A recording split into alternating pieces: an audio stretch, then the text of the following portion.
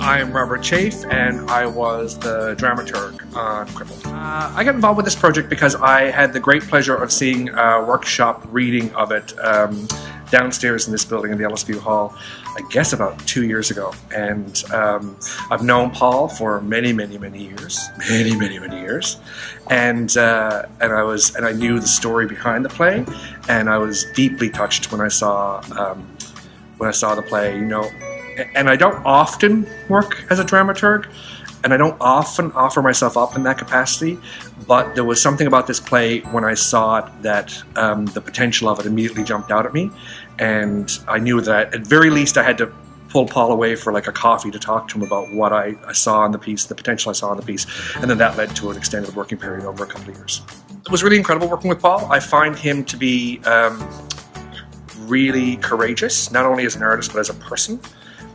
So the suggestions I had about the piece, and the piece being so personal to Paul, the suggestions I had about the piece were big and scary, and I thought that he just threw himself at it as an artist and as a person. He just threw himself at it with such bravery, and it was a complete joy to see the script blossom under that. I think people should come to see Crippled because I think it is not only about grief and acceptance, societal acceptance, but it's also about the ways that we feel we fail ourselves in the world.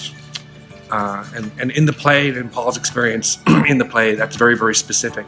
But I think that as it blows out to the general, I think people will walk away from this play not only having been entertained and having laughed a lot and having a good time, but also connecting with the sense of